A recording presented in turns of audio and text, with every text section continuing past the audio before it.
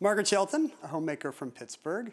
You are a fan of a manual video game that I enjoy as well that you call Dishwasher and Refrigerator Tetris. Tell us how you compete. I'm quite snooty about it. I can get anything into the refrigerator.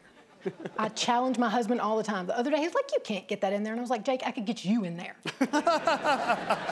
I don't think I want to hear the end of this story. I'm sure Jake's He believed me and we washed dishes. Jake's still alive and well and not in the fridge. No.